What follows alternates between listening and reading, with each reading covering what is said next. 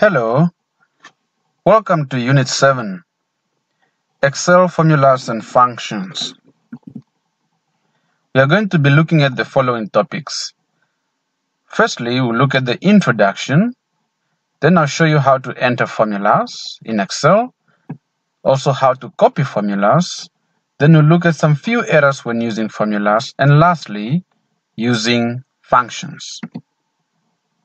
At the end of this unit, you should be able to firstly differentiate between formulas and functions, enter simple formulas and functions, use the copy handle to enter multiple formulae, use absolute and relative cell references, and use basic conditional formatting. We'll look at some terminologies before we begin. A formula is an equation that can perform calculations, and in Excel, formulas always start with an equal sign. Excel also has a library of built-in formulas that take values, perform operations, and return other values. These are known as functions. An operator is a sign or symbol that specifies the type of calculation to perform within an expression. And a constant is a value that does not change. Now we are ready to learn how to use formulas and functions.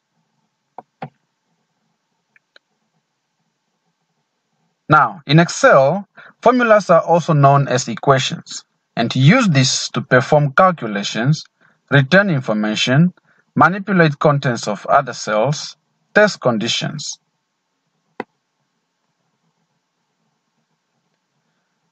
Now, some of the mathematical operators include addition, subtraction, multiplication, division, exponentiation, greater than, less than, greater than or equal to, less than or equal to.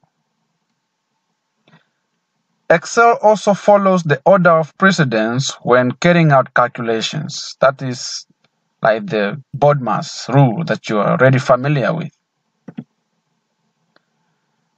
Now, the order of precedence that is followed by Excel begins with calculations in brackets, then deals with percentages, exponentiation, multiplication, then division, and lastly, addition and subtraction.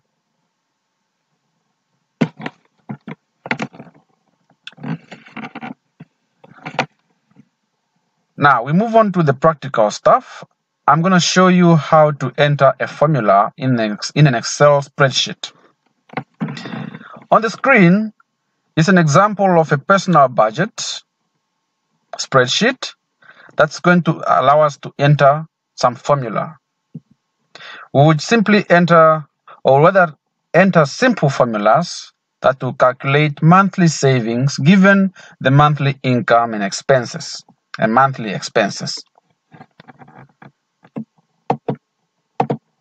Now, if you remember, we recently mentioned that in Excel, before you enter a formula, you need to start with an equal sign. Therefore, I'm going to enter an equal sign. Now, there's something you need to note. The moment you enter an equal sign, Excel now readies itself to accept cell addresses that are going to be included in the formula. It means if you were to click on any cell on the spreadsheet, the cell address for that cell is going to be included in the formula. And it's going to change until you've added a mathematical operator. For example, say C9, if I add another operator, if I add an operator there and I click on a different cell, that will also be added. But that is not the formula that I want to enter, so I'm going to enter the correct formula. Our monthly savings is going to be given by the difference between the income, monthly income, and the monthly expenses. Therefore, I'm going to click on the monthly income for April, that is in the cell B4. Then I'll add the mathematical operator, which is minus, and then I click on the monthly expenses for April, which is B5. We are done with our formula, so we press the Enter key on the keyboard. There we go. And you can confirm that this answer is correct, because if you take the income for April, you subtract the expense for April, that should give you 100 Namibian dollars. Now, I could enter the same or a similar formula in the other cells, but in Excel you don't need to do that. Instead, you simply copy the formula. How do you copy the formula? You place your cursor at the bottom right corner of the cell where you have entered the first formula. You click and hold, then drag to the right. That is across the row.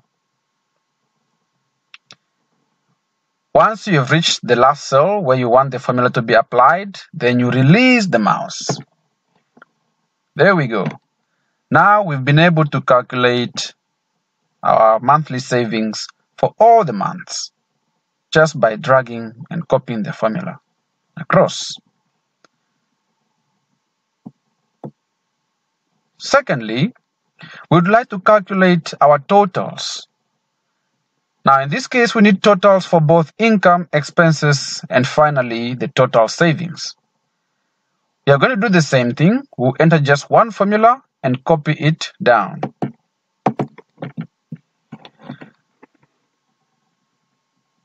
Of course, we need to begin with an equal sign. Then you click on the first cell.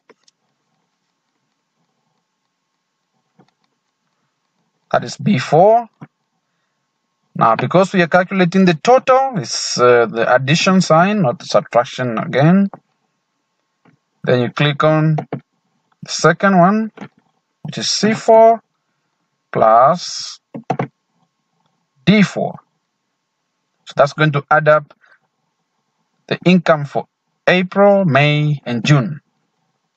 Once you're done, again, you press the Enter key on your keyboard. There you go. Can you remember how we're supposed to copy the formula? Yes, you click on the cell where we entered the formula. You go to the bottom right corner of that cell until you see this solid cross, black cross.